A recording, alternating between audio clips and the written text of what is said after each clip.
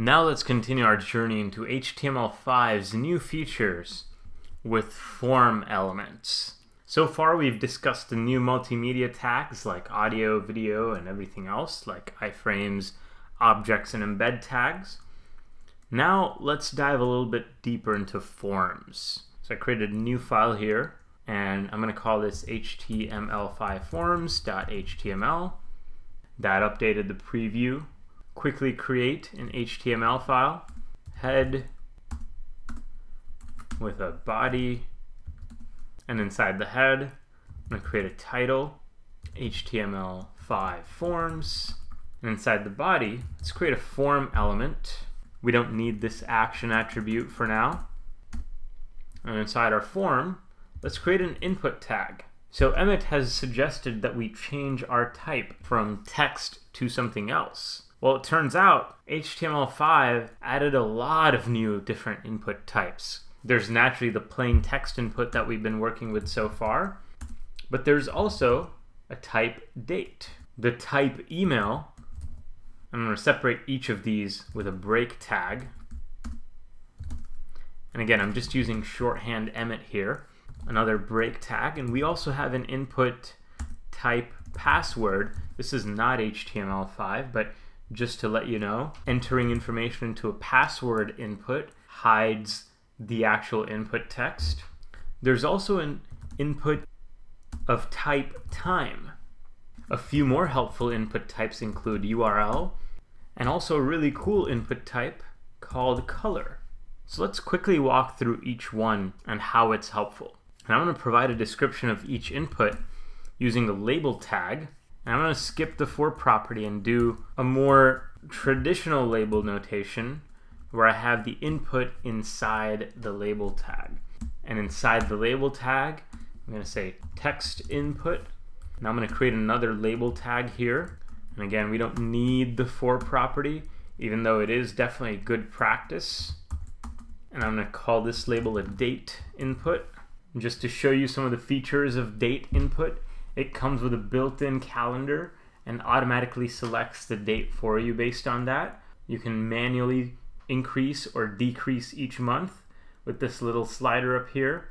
Increase or decrease each day or each year. Text input naturally is a standard text input. Now let's create a label tag for an email input. And the great thing about email inputs are that they come with built-in validation right in HTML. It used to be that you would have to manually enter validation for email inputs, and you'd have to use JavaScript and regular expressions, which got really messy.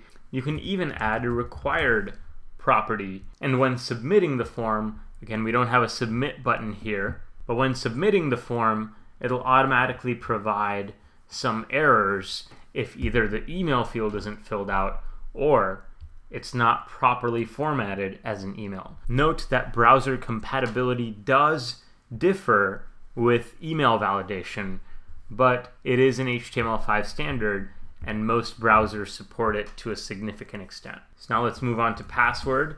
This is pretty self-explanatory. It doesn't show your password in the password input, so I'm just going to call this a password input. Now here's a time input. This one's pretty interesting, worth showing a feature. Add the closing label tag and remove the for property. Remember, the for property references an ID. We haven't given any IDs to our inputs, so I'm just enclosing the inputs inside of our label tag. And the time input is also really neat. Similar to the date input, we can cycle through hours up to 12, then we have minutes, and then we have AM, PM. These input types are especially useful for mobile devices because mobile devices have built-in sliders. Their keyboards change based on the input type. So if you want to make your website mobile friendly, definitely use these different input types that are available for HTML5. With the URL input, you might think that not much is going on here, but the change is definitely noticeable on mobile devices which format the keyboard differently if it's a URL. They add a .com as a key, like Apple's iPhone does. Now this color one is just really cool. You probably won't have too many opportunities to use this. If you do, then you're probably working on some type of design related website. But this color input is just really cool because it allows you to select from various different colors. It creates this color wheel if you're on a Mac, allows you to select from certain sliders, RGB sliders. You can change this color in different ways. It's just really cool, really neat. Its functionality does vary by operating system and by browser, but most browsers have some sort of built-in support for this type of color input.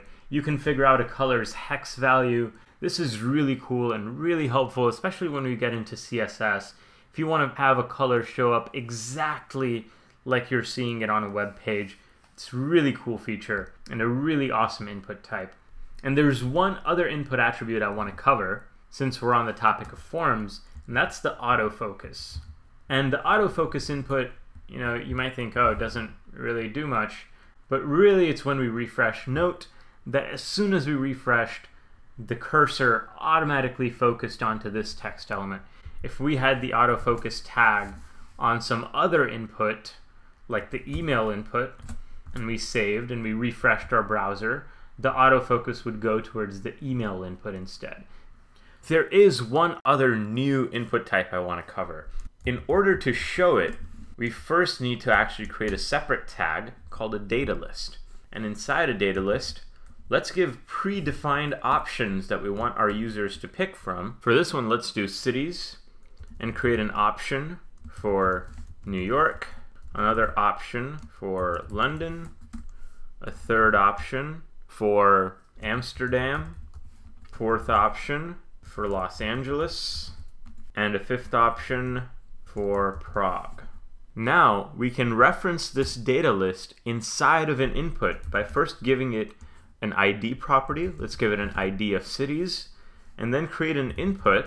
And instead of giving the input a type, let's have it reference a list and point to the ID of the data input. Now when we start typing, we see there's some autocomplete feature that's automatically enabled. Typing in an N shows New York, which it starts with, so it's naturally the first letter. But these other cities also have an N in them. London has an N, Los Angeles has an N. But naturally, we can also create a new city in case our city is not included in the option. So this is how you enable autocomplete inside of HTML. When it comes to user experience, autocomplete is a feature that you should try to enable as often as possible. And by user experience, I mean how easy it is for somebody to navigate through your website. There's a more detailed discussion about the differences between the user interface and the user experience, the UI and UX, further in the course, but I just want to give you a little bit of a precursor that features like autocomplete that you can enable inside of HTML should be included whenever they can, because it just makes the user experience much easier. It makes your data much more consistent and makes it easier for your users to navigate through your website. So that's how you enable autocomplete inside of inputs. Now that we've shown all of the different types of inputs and all their cool features, that's a pretty comprehensive overview of the new form inputs and types available to you through HTML5.